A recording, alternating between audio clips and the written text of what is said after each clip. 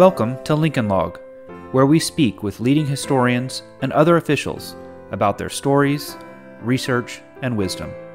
Expand your knowledge and indulge your curiosity here on Lincoln Log. This podcast is produced by the Abraham Lincoln Association, aiding and promoting Abraham Lincoln's life and legacy. Founded in 1908, the ALA remains the nation's oldest and largest Lincoln organization. Learn more at abrahamlincolnassociation.org. Greetings. I am your host, Joshua Claiborne, and I am pleased to welcome Elizabeth Mitchell to our Lincoln Log podcast. Elizabeth's newest book, Lincoln's Lie, A True Civil War Caper Through Fake News, Wall Street, and the White House, is officially released on October 6th this year, 2020. Her other books include Liberty's Torch, The Great Adventure to Build the Statue of Liberty, Three Strides Before the Wire, The Dark and Beautiful World of Horse Racing, and W, Revenge of the Bush Dynasty. Her best-selling e-single, The Fearless Mrs. Goodwin, tells the tale of the first female detective in U.S. history. Previously, Mitchell served as executive director of George Magazine. She joins us from her home in Brooklyn, New York. Elizabeth, thank you for joining the podcast. Thank you so much for having me. Now, your new book, Lincoln's Lie, really focuses on and uses a mysterious 1864 newspaper article to reveal how Lincoln manipulated the media during the Civil War. And specifically, two newspapers published a call, allegedly authored by President Lincoln, according to some, for the immediate conscription of 400,000 more Union soldiers. When Lincoln sent troops to seize the newspaper presses and arrest the editors, it became clear that the proclamation was a lie. What drew you to this incident enough to write a new book about it? Well, like many of the stories that I've pursued, both book form and then also for articles, they often come out of other research. And so in this case, I had been working on my Liberty's Torch book, and in that research, I found that the main fundraising for the pedestal of the statue in the United States came from Joseph Pulitzer using his newspaper, The World, to bring it to life. And basically, he had bought the newspaper at a cut rate price. And then he was both trying to sort of brand it as the newspaper of the little man against the tycoons. And he was also trying to build subscriptions and readership. And so it said that he bought that paper at such a low price because of the fact that it had been so shamed by having run this false proclamation. And then, I looked more into that and found that this was this moment where Abraham Lincoln had ordered the newspapers to be shut down by military force. He had arrested the newspaper editors. And, I was looking at this well before we got into this kind of crisis of the presidency and the press, and was fascinated by the story and decided that I would pursue it more. And it could, definitely there was enough there to be a book. And then it just kept getting more intriguing the further I went. So basically, it's possible that, according to some, and maybe that Lincoln was okay with and actually did leak this to the newspaper, and that's sort of the interesting twist, I guess, on all of this. Is that fair? Yeah, I think actually I don't think he intended it to get to the press when it did. It turned out that, everyone was sort of saying, well, this was a complete lie, a complete fabrication. It was done to damage Abraham Lincoln. But as the days ticked forward, it turned out that actually it was based on reality. And so it was probably a leak from within the White House. Right.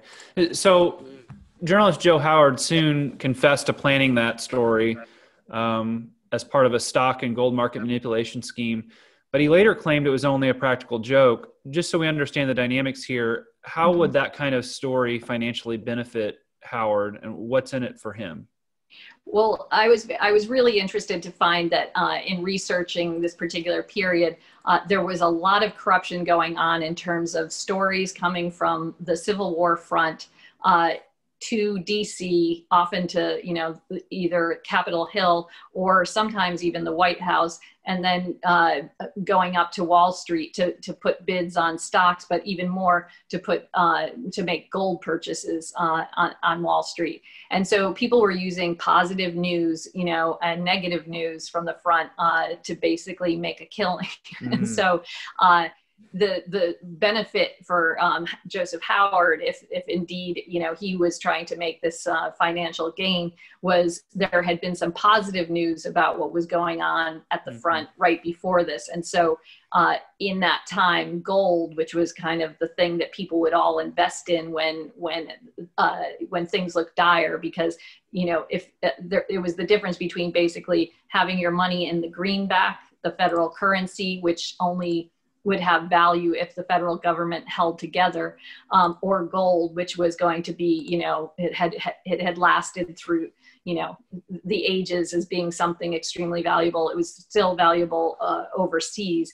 And so if you put your money in gold at news of a crisis for the Union, you were likely to see a profit. So Joseph Howard leaking a bad story, essentially, this was a dire thing that Abraham Lincoln, he was not only saying that he needed more troops, but the reason he needed troops was because we were at the brink of, losing the Civil War.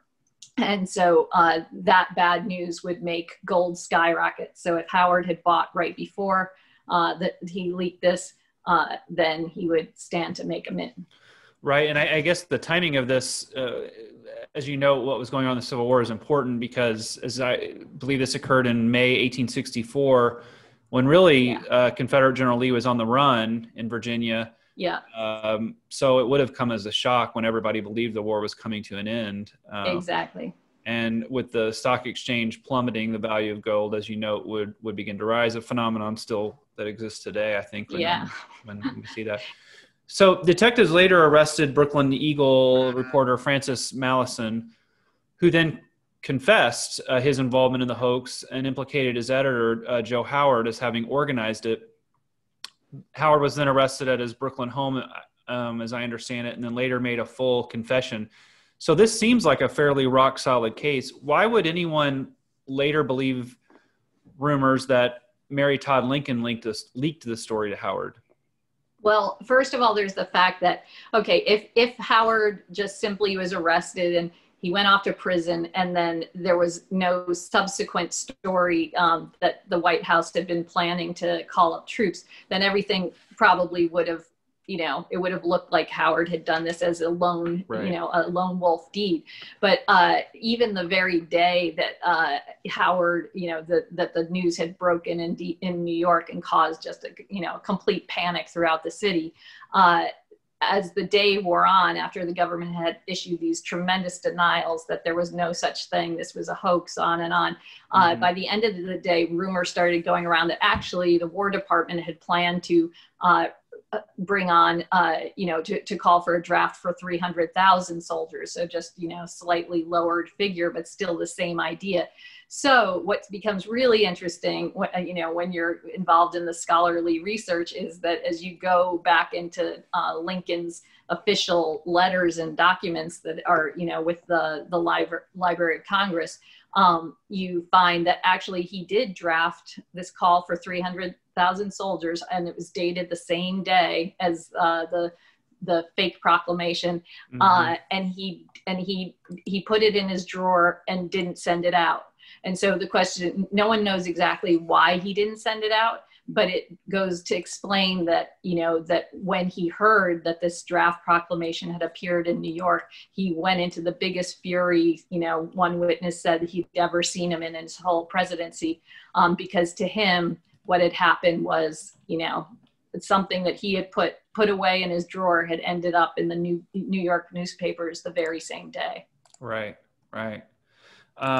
It's fascinating. And I'm curious to what degree Mary Todd Lincoln had pressure, or how much this later rumor that she did it to pay, hoping for a financial windfall for her own debts, how much was that believed?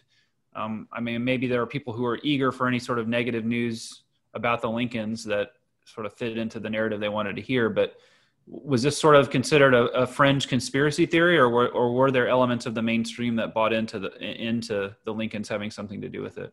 Well, there was a lot swirling around in terms of people suspecting that maybe the story wasn't exactly how Lincoln had portrayed it. For example, one of the amazing documents that I was able to use for this research was the series of letters between Will Prime and his wife, Mary Prime. Now, Will Prime was the editor of one of the newspapers that got shut down. And it's one of those flukes and benefits of what happened in history, that Mary Prime happened to choose that time to go to Hartford, Connecticut to visit with her family. And so there's these letters back and forth between them, even multiple ones in a single day, that give you a kind of tick-tock of what their feelings were and their suspicions. So she actually early on said, it's not what it seems. I don't believe that Joseph Howard is the sole culprit. And she put out various theories to her husband of what she thought could be happening. And I think that it wasn't, no one at the time really linked Mary Todd Lincoln directly publicly about this. It was more of a kind of forensic examination that I conducted after the fact, because I started coming across very, very small mentions of this possibility that, this was a leak from the White House. And then there's a letter from a congressman, Sunset Cox, where he has written to Manton Marble, the other editor who's arrested, and he says, this is based on fact, and in fact, and it likely is from Mary Todd Lincoln. So then you have to go back and look at her past moments where she had leaked information to the press. There was a big case that had come up a couple of years before, where someone had leaked President Lincoln's State of the Union address, a piece of it, to the New York newspapers, and it became part of this congressional investigation. And they kept honing in, showing the link between her and this, this gardener who had passed the information on to the New York reporter, and she was about to be called in for serious questioning when the investigation was shut down out of sort of sympathy for the family, because it was the time when their son was dying of what seems to be typhoid. So, and then, as I went deeper into it, you look at the fact that she was in a financial crisis at that time. She makes reference to having to figure out a way to get around that. She was rumored to be extremely a close confidant of the newspaper journalists that I focused on, Joseph Howard. And then as you go further on, there's more evidence, which, is part of the unfolding of the book. It sounds so fascinating. I mean, really is full of intrigue, almost. Seems like it could be the basis for a movie or a Netflix show, right? I mean, I'm sure you'd love for them to pick that up and turn that into that, right?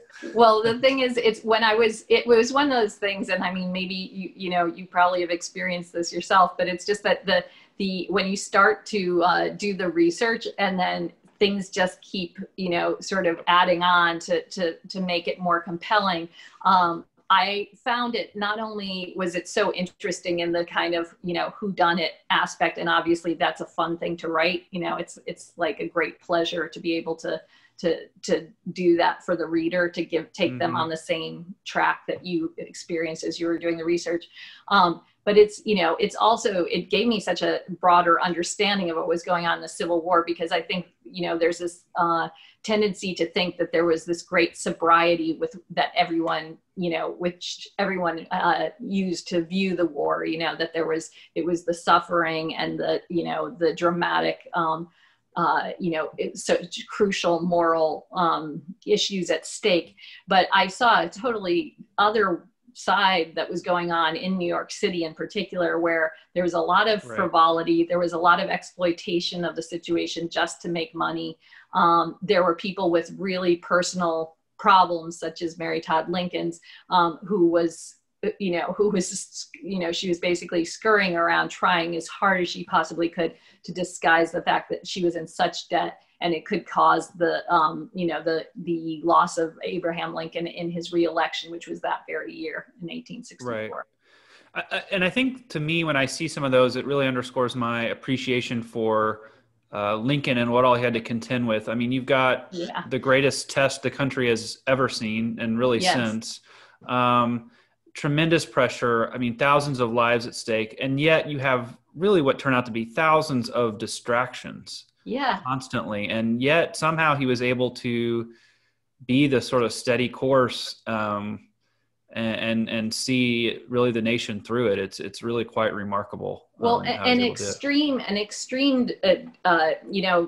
I agree with you completely on the distraction aspect, but then there's also just the extreme crises that are beyond just the enormous war toll, and having to know that you've sent these people off to essentially, to die. I mean, they were dying in such large numbers, but there's also just the economic situation for the United States at that particular moment in 1864, where when I started to look at the numbers, where you had, they were spending, $2.5 million a day or something on the war, and it was just draining out of the coffers. And you had people from, everyone from just a straight Wall Street speculator to Confederates to foreign investors who were trying to drive down the value of the dollar all the time. So he had the tensions of not only this war that very well could have been lost, but the destruction of the economy, the threats against him, for racially, motivated reasons.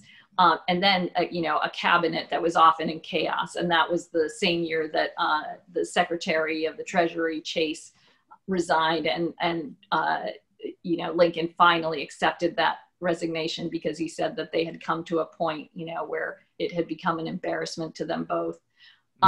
So, yeah. And then, of course, the death of his son. I mean, and Mary Todd Lincoln often being in a really strained mental state. Right. Well, yeah, you've got wonderful, intriguing, interesting material to work with. And Michael Burlingham, who's a good friend of mine and a former guest on this podcast, he called your book, quote, meticulously researched and carefully argued. And I view that as really high praise coming from what I view as one of the best researchers in this field. What was your approach to researching and writing this book, and how long did it take you? Well, first of all, I have to tell you, when I received that, I can't tell you what that meant to me, because you probably also had similar feelings when you're going through his work. I certainly didn't know him before, but only knew him through his work. You not only have his incredible biography of Lincoln, but all of those, the work that he did delving through the archives to get the letters of, people who were on his staff. And I think those things are, the insights you get about the administration are incredible in that way. And also he has such a nuanced approach to interpreting the material. So I sent him the book after I had finished writing it, just thinking, well, he's my hero in this area of scholarship. And so when he sent that back, I was really thrilled. And also the other part that I liked about it was that he seemed very engaged in the actual story, so that he provided me another piece of material that could be helpful, in expanding the reporting even further. So much of my research began with the great people out there who are doing Lincoln research. So, it was him, and then David Herbert Donald's work, and then, Harold Holzer and, Mark Epstein and David Mark Epstein, and and on and on. But the other thing is that as a reporter, I have been so excited about the fact that all of these newspapers are coming online, and not just through the Library of Congress, but other different digital archives. And those journalists were such great writers, and they got such detail, and now allow us to view incidents that we never had a view on before. And so a lot of my research is taking some of those digital archives, which are often, they might not have the best search engine. So you're essentially taking this, this bushel of, corn kernels or something and picking up each one to see if it might have something of interest. So I did a lot of that. I did a lot of looking at digital memoirs that are now available that, there's one copy in Germany or something, and now we can see it even if you're in New York. But also there's the Library of Congress, the National Archives, New York Public Library Manuscript Division, the New York Historical Society, and then, various smaller, archives around the country as well. You mentioned Harold Holzer, and he'll actually be a guest on this podcast soon as well for his book that's coming out, or I guess it's just out now, The Presidents versus the Press. And it seems to go hand in hand with yours quite well. And I'll be interested to see to what extent the incident you write about plays in his book as well. So that'll be interesting. But well, I've seen quite a lot of high praise for your book, and I'm confident that it will do well, and it's also quite timely. And I guess that brings me to another question I have. We have no shortage of planted stories and media manipulation today. Is Donald Trump simply heir to an unfortunate tradition, or is his approach to the press more unique and dangerous in some way, in your opinion? Well, I think that, it was extremely interesting to me to see how much Abraham Lincoln was a savvy press manipulator. I mean, back when he was, even when he was a lawyer, there was a period of time when he wrote under the pseudonym Rebecca, writing these scathing sort of stories. They were kind of almost like fables, but they were, they sort of claimed to be reality about somebody he actually had a case against. He bought one of the most amazing things, and this came to me through Holzer's research, was that he bought a newspaper in the center, in the middle of the country, that was a German language newspaper. He drew up the contract himself, and it had a clause. It was a secret contract. It had a clause that if they went against the Republican platform, he could kill the newspaper. Wow. And that, was significant because he bought it in leading up to the 1860 election, and the German vote was kind of crucial to his election. So there were those items. Then it's, he has people on staff who were writing for the newspapers under assumed names. There's even I went to look at, there's this idea that he might have even contributed a piece or two himself to a newspaper in Philadelphia when he was president. And there is a document that's between the editor and, someone down on the Hill that does make it kind of seem as if it was actually Lincoln himself who wrote the piece.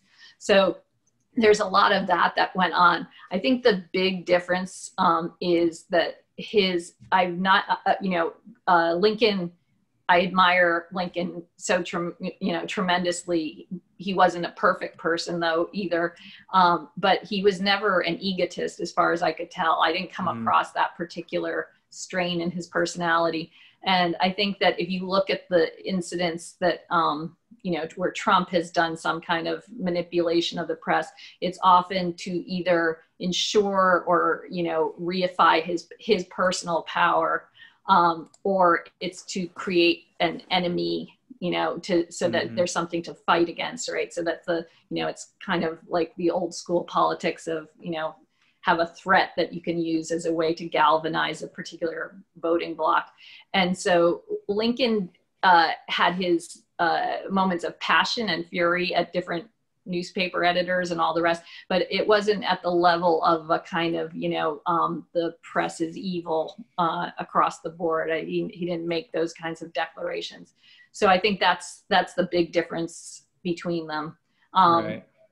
But I mean, I think that the book is also taking a clear-eyed view of Lincoln was pretty ready to throw out some constitutional rights if it fit his purposes.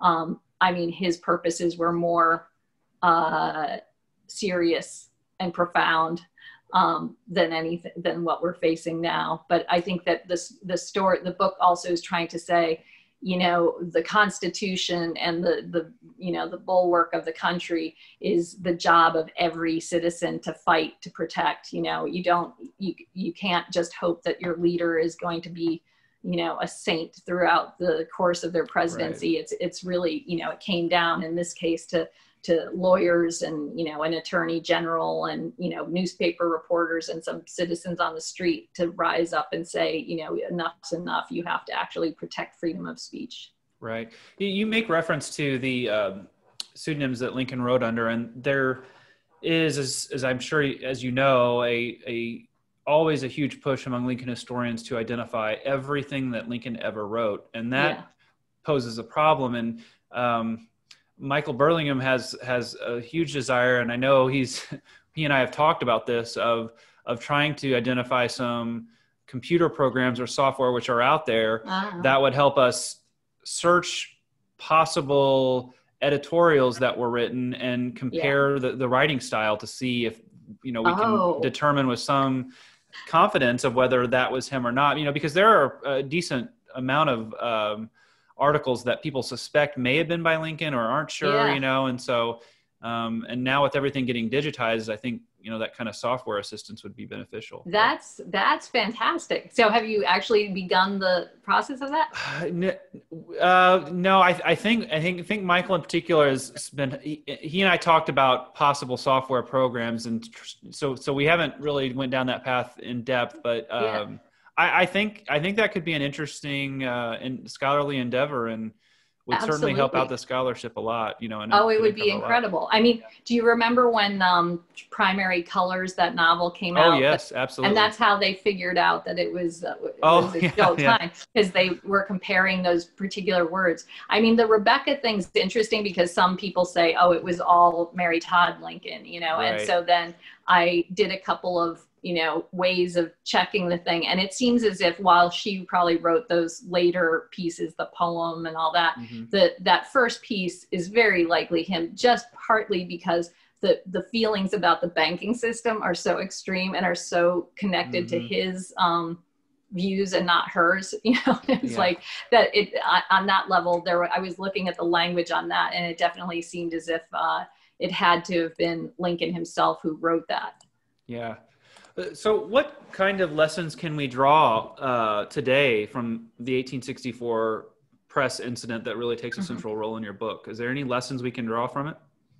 Yeah, I mean, I think there are a lot of them, actually. I mean, one is the one I already cited, which I think that the idea that heroes have to come from all over, and we can't get complacent that just because we don't have, you know, the title of representative or senator or president, you know, it doesn't mean that we have no power to actually make sure we hold the Constitution, you know, the norms intact.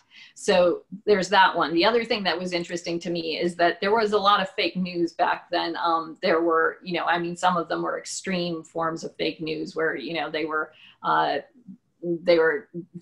mean, the moon hoax was before this, but that was probably the most extreme, where they pretended that there was life on the moon with the animals scampering around. And for 6 days, you know, a newspaper put out stories about that and everyone bought into it.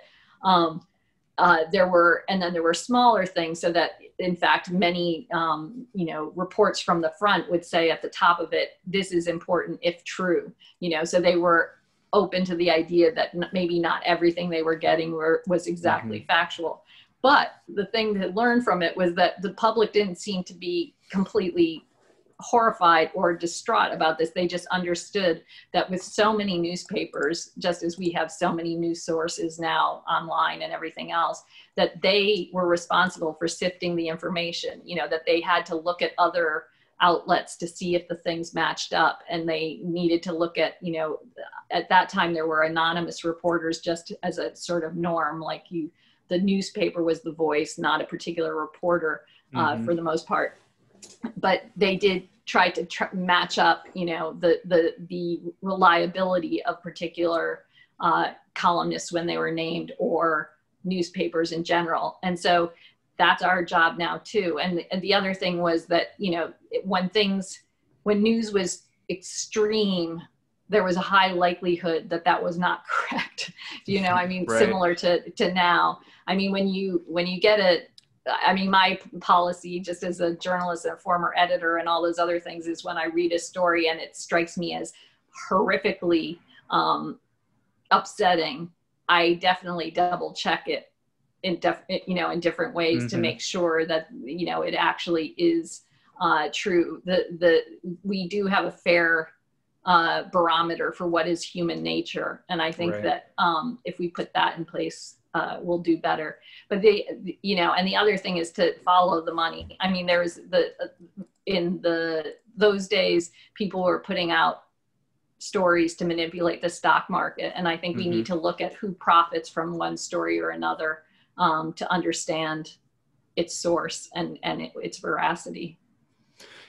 You're such a highly successful author and journalist in a lot of different fields. I mean, you don't focus on one area in particular, but you've mentioned your admiration for Lincoln and possibly delving into this caused that to grow. Do you see any other Lincoln works or Lincoln books in your future?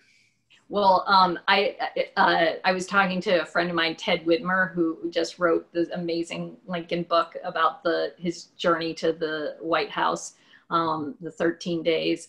And we were saying how, when you're outside of the world of Lincoln Scott research, you think, wow, it's amazing that people dedicated their entire careers to this one topic. And now we have it too.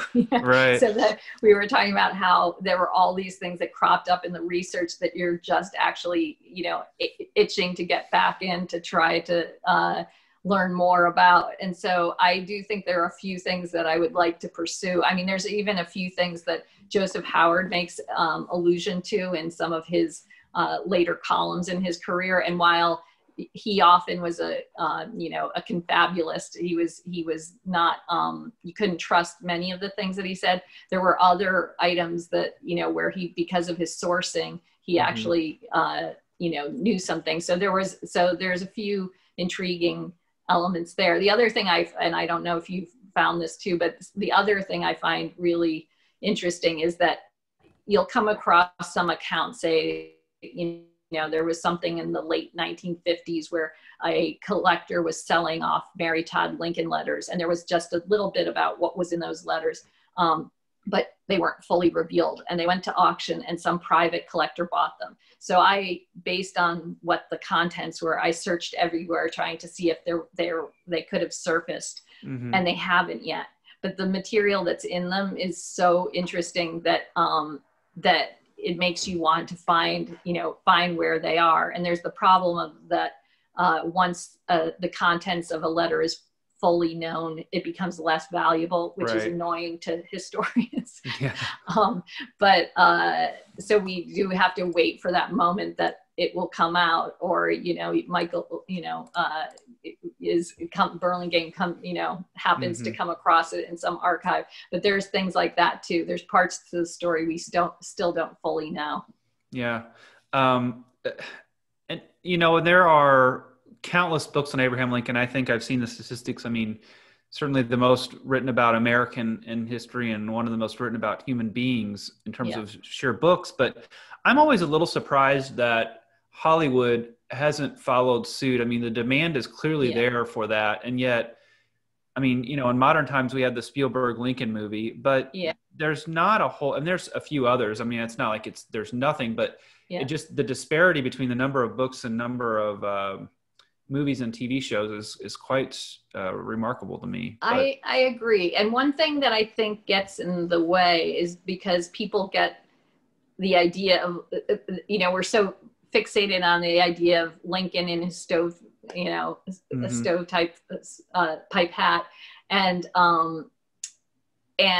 this almost caricature of him. So that I think part of it comes from the fact that people have a hard time thinking of him as a fully human or something. And so there's this moment that I came across where one of the people who worked with him said that that they will never forget the way he would get when he was telling a story where he would run his fingers through his hair and his black hair would stand up like he was electrocuted or something, stand up on the top of his head.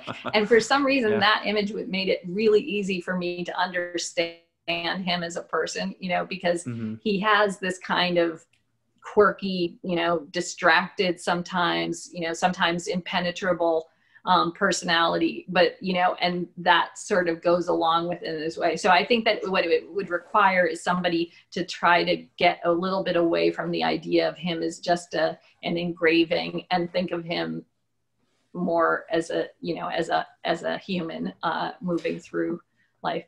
Yeah, it does place, I mean, I guess another way to look at it places quite a lot of pressure on an actor. Very much. Yeah. There's a strong risk of getting it wrong, either historically or just our own preconceived notions of what is historic. So, well, we often like to end these podcasts with a favorite Lincoln story or anecdote that you might have. And so I'm curious if you have one you'd like to share. Well, there's many that are, sort of funny or,